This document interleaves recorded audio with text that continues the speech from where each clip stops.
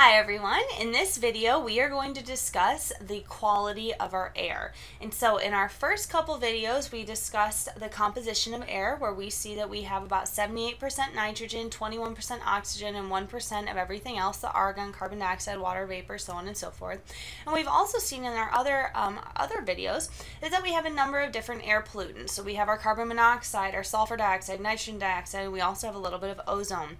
And so what we're going to do right now is talk about how much of each of these pollutants is actually existent in our atmosphere and how much of these pollutants are needed to actually do damage on our health. But in order to do this, what we first need to do is talk about some units of concentration. So units of concentration. So let's start off with something easy, something that we probably already understand. So we know our atmosphere is about 21% oxygen. So if we use the unit percent, what we are really saying is parts per 100.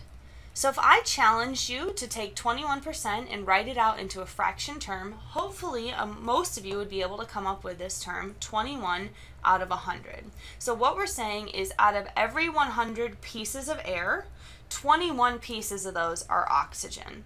And so it's just a fraction, it's a relative fraction. I could also say I have 21 blue socks out of every 100 pairs of socks that I have. It's just a ratio, and it's just an easy unit for us to talk to each other, communicate from human to human, well, without saying 21 out of every 100. We can just say it's 21%.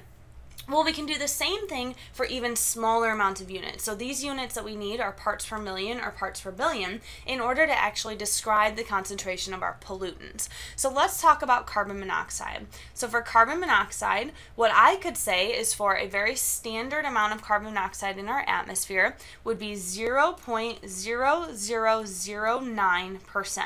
But that is not a useful thing. You could not quickly tell me 0.0009% and for me to be able to magically come up with a fraction in my head.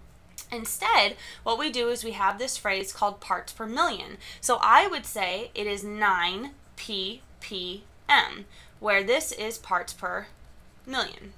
So if you were to write it out in a fraction, you would say we have 9 pieces of carbon monoxide for every million, so 1 million down here, pieces of air. And so this is just an easier way, that by saying 9 parts per million, this is just an easier way of one person communicating to another person how much of this pollutant is in the air. So we would say 9 parts per million. Now if we had something even smaller like NO2 or nitrogen dioxide, something very common for this one would be 0.100 ppm. Again, 0.1 ppm, that's okay, we can kind of quickly say that, but a lot of times people would actually prefer to say 100 ppb, or parts per billion. So if you were to write this out in terms of a fraction, you would say we have 100 pieces of NO2 per every billion pieces of air, so 1 billion. Boop, boop, boop, and 3 more zeros, pieces of air. And so what I need you to be able to do is to look at all of these units, percent, ppm, ppb, and to very, very quickly convert them into a fraction so that you are automatically in your head understanding what I'm saying in a ratio in terms of pollutant per total air concentration, so that we can quickly go through and discuss all these different pollutants that actually mean something, so in a substantial way. So in order to do this, let's go through a quick problem to make sure we're all on the same page. So what we want to say here, first things first, if you have 10 molecules of SO2 in 125,000 molecules of air, what is the SO2 concentration? And I'm going to be specific here, in ppm. So I want you to take a second and try to solve this and come up with an actual answer. I want a number, okay? So for 10 molecules of SO2 in 125,000 molecules of air, what is the ppm? All right, let's see how you did. So personally, how I would solve this is I would automatically come up with a fraction here. So 10 molecules per every 125. So 10 molecules of SO2 per every 125,000 molecules of air. but we want this to be in ppm, so parts per million. So right away I'm going to set up another fraction. We're solving for this number up here per every million, so 1 million pieces of air. So we're just trying to get a relative fraction. So all we have to do is cross multiply. So I'm going to multiply this times this side, so times 1 million. We're going to multiply each side by that, so 1 million. So this side's going to cancel out, and we will be left with x. So we have x being equal to 80, and then the unit that we're looking for is ppm. So hopefully you came up with the answer of 80 ppm. So we would just say that we have an SO2 concentration of 80 parts per million, or 80 ppm.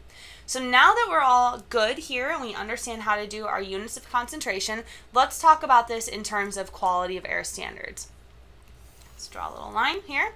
So now we're moving on. So this is going to be air quality standards.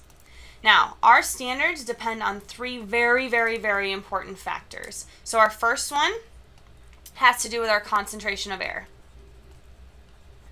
How much of each component is there? So this is where we're talking about things in terms of percent or ppm or maybe even ppb. So how much of our pollutant is sitting in that pocket of air that we're analyzing.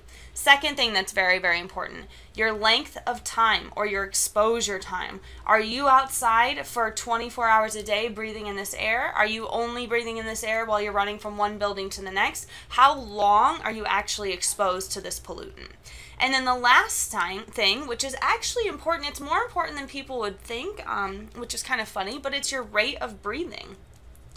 And so if you're someone who is an athlete, if you work out a lot, you probably breathe more than someone else. If you are a blue-collar person and you're working tons and tons and tons of hours, so a lot of those construction men, those guys with the big, heavy muscles, they're breathing constantly at a much faster rate, and those same things with athletes. They're breathing at a much faster rate, so they're going while someone else is just going. And so someone who's breathing really, really fast is breathing more and more and more of that pollutant in than someone else is. So in order to come up with these air quality standards, we had a number of brilliant scientists sit around and come up with standards and say, okay, for every hour that you are outside, you can only breathe in this amount of carbon monoxide or this amount of NO2. But it's super important that we understand where these standards come from. And so here I have a tiny little chart to kind of show you what these scientists have agreed on to be our normal standards. So let's just look at their first one. So just look at our carbon monoxide right here. So there's 2 different numbers we can look at here. The first one is 1 hour and the second one is 8 hours. So if you are going to be exposed to carbon monoxide for 1 hour, your body can actually handle a concentration of about 35 ppm, which is a lot. I mean, that's actually a very high amount of carbon monoxide that your body could handle. However, if you were going to be exposed to it for 8 hours of time, you would not be able to handle 35 ppm. 35 ppm would knock you out, you'd pass out, and you might die. But if you're going to be exposed to it for 8 hours and you're only exposed to a concentration of 9 ppm, your body would be likely to survive and you'd be okay. It's not great for you. You might get a headache, you might get slightly dizzy, but you could potentially, in theory, handle something of up to 9 hours. So let's move on to something different. So something like sulfur dioxide. Sulfur dioxide actually has the inverse relationship of carbon monoxide. So if you're exposed to sulfur dioxide for an hour, your body can only handle a concentration of 0.075 ppm. But if you're exposed to it for a longer period of time, your body can slowly metabolize and slowly adapt to it, and you can actually handle a concentration of about 0.5 ppm. It's not a lot more, but it is a little bit more, so if you're out there for a longer time, you can handle it just a little bit more. Again, I would highly encourage you to limit the amount of exposure to any of these. And the last 2 are pretty simple for NO2 and ozone. For ozone, if you're exposed to something for 8 hours, you can only handle a ppm of 0.075. So if we were to actually compare our ppm or our concentration of ozone compared to our concentration of carbon monoxide, I think right away we would be able to see that ozone, or O3, is 130 times more dangerous than carbon monoxide is. And so even though it is something really, really tiny and we have a small amount of it in our atmosphere, it is so much more lethal than the carbon monoxide is. Our body does not know what to do with ozone. Ozone is super good for us up high up in the atmosphere, but when it's down here and we're breathing in and out, our body as humans cannot handle it. And so this brings me to one more thing. So depending on where you live, the concentration or the amount of exposure that you have to all these different things, especially ozone, is very, very different. So let me point out something for each of these, for a number of different cities. So let's start off with Boston. So in Boston, on a daily, or excuse me, on an annual basis, so a yearly basis, they have 0 unhealthy days in terms of ozone. So they rarely are exposed. People who live in Boston are rarely exposed to a number of ozone.